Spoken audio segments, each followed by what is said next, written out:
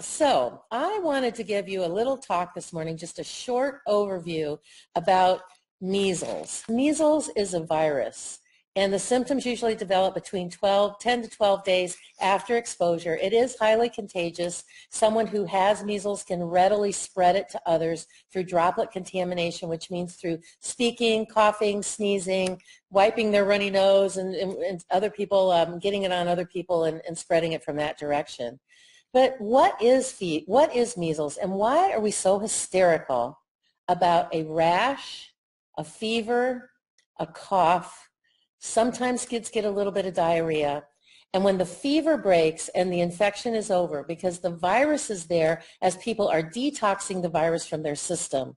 And when the fever breaks, they get something that's called desquamation of their hands and feet, which means the skin on the surface of their hands sort of peels off. And that's sort of it doesn't bleed or anything. It just sort of dries up and peels off. And that is the marker that now the measles infection is over, and that person, that child who experienced that, probably has a lifetime of immunity. And if that child happens to be a female, that child has a much better chance of, when she grows up and has children, of passing antibodies through her breast milk to protect that newborn baby. There have been lots of studies about measles that go back a long period of time. In fact, there was that shows that the vaccination really doesn't prevent measles. And in most cases, the best it does is prevent the transmission of other people to other people, because the virus needs to go on and on and on and on in order for it to continue to live. And so when you break that transmission, it stops the replication process of that virus, and it just stops replicating, and therefore it, quote, dies and doesn't spread on. There was a study that was done by the CDC that was published that the total number of people was about 19,000 children between the years of 1985 and 1988, that 42% of all of those children who contracted measles had been fully vaccinated. 42% had been vaccinated, and they got the measles anyways. And it was about that time that they decided, well, if one vaccine isn't doing it, we're going to add a second vaccine to the schedule. And so instead of your child getting an MMR vaccine just at 1 year, they will now give a second one at 5 years. And just recently, ACEP has now approved a third measles vaccine in the event of an outbreak. Now, here's the kicker. Measles outbreaks occur every 2 to 3 years, irrespective of vaccination rates. It's the life cycle of the measles. And what the studies have shown over the years, and they've done a lot of epidemiological things to try to smash down measles and make it to go away, that they feel like you would have to have a 100% vaccination rate in a closed society, which means that the people stay in a very confined area, that are all the people that are vaccinated. They don't travel, they don't go to other cities, there's no interaction between any other groups of people. So in order to completely eradicate measles, it has to be a nearly 100% vaccination rate within a closed community over a period of time.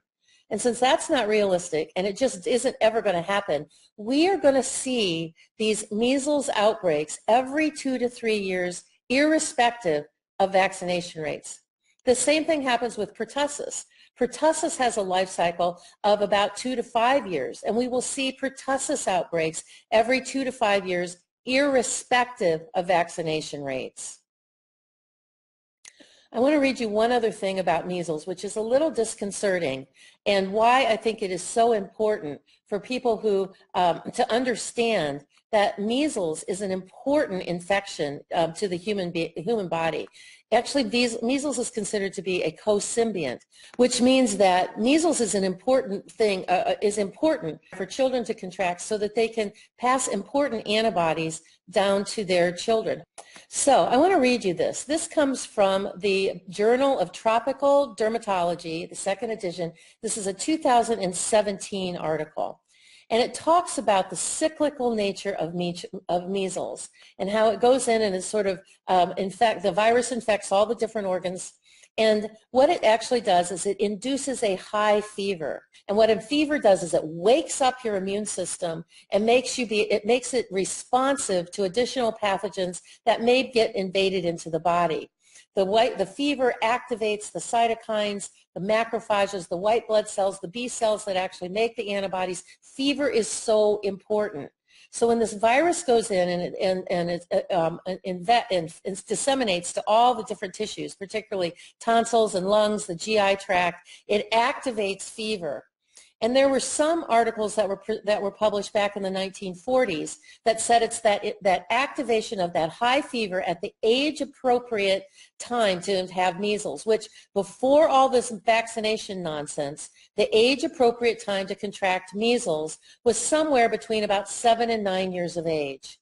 And what that did was it locked in the fever locked in the basement membranes of your gut, and your kidneys, and your blood-brain barrier, and it taught the body a lesson to recognize your own proteins that were different from foreign proteins. And it burned off any residual proteins that may have been there from birth or from your mother or from other types of infections that you'd had much earlier. So age-appropriate measles at somewhere between 7 and 9 years of age is very important for the human genome. And by eliminating the body's ability to contract measles and have this fever episode at the age-appropriate time, what is happening by all of this vaccination is that we're moving the susceptibility of children to measles to an earlier and earlier age, so that children under a year of age are now more susceptible to measles. And the biggest problem is that the mothers who had natural measles and had natural measles immunity and IgG antibodies could pass natural high levels of protection through their breast milk to their infants to protect them while they're in that very young, vulnerable age, to wait until they got older that they got age-appropriate measles. But now that we are vaccinating everyone, and the children are growing up that had the measles vaccine as a child are growing up to being adults and starting to have children, the antibody levels from in the vaccinated mothers are much lower, and the antibodies are not as strong as the antibodies of mothers who had natural measles. This particular article that I want to read you is from the textbook of Principles and Practices of Pediatric Infectious Disease, the 4th edition from 2012. Measles is an epidemic worldwide with few cases in closed populations. There's that closed population thing that I alluded to earlier. Before measles vaccination in the U.S., virtually all children contracted the infection. Epidemics of measles occur with regular frequency in 2 to 3 year cycles, and today that's irrespective of vaccination rates. Most measles epidemics occurred in late winter or early spring in crowded urban areas. Measles vaccines initially were licensed in the U.S. in 1963. That was that particular brand was discontinued, and the one that we use today was actually licensed in 1968. In the study that I referred to earlier of 16,800 cases of measles that occurred between 1985 and 1988, 42% occurred in vaccinated individuals. Now, here's the important part. Infants and young children are most susceptible during cyclical outbreaks, but protective transplacental immunity, meaning the ability of measles antibodies that when the mother had natural immunity or when she had a measles vaccine when she was younger, but this says protective transplacental immunity to measles is conferred to infants whose mothers have either had measles or had a measles vaccine. However, measles antibody titers are much higher after a natural infection, and infants' mothers who had the measles infection have maternally derived passive measles antibodies for longer periods of times than mothers who received the measles vaccine. And this is the key. Over time, more infants will be susceptible to measles infection at younger ages because women born after 1963 have universally been vaccinated, and that portion of the population will continue to grow and give birth. So we have messed once again with Mother Nature. We have eliminated a virus because we think that it's so deadly, and we have no appreciation for how important measles infections are to children, having them at an age-appropriate age, and then being able to pass that on in breast milk and across the placenta as they get older and start to have children. This all came from a concept in the 1960s called eradicationism, when they decided that perhaps we could eliminate smallpox with a vaccine, and perhaps we can eliminate polio. Then therefore, if we just vaccinate, perhaps we can eliminate everything.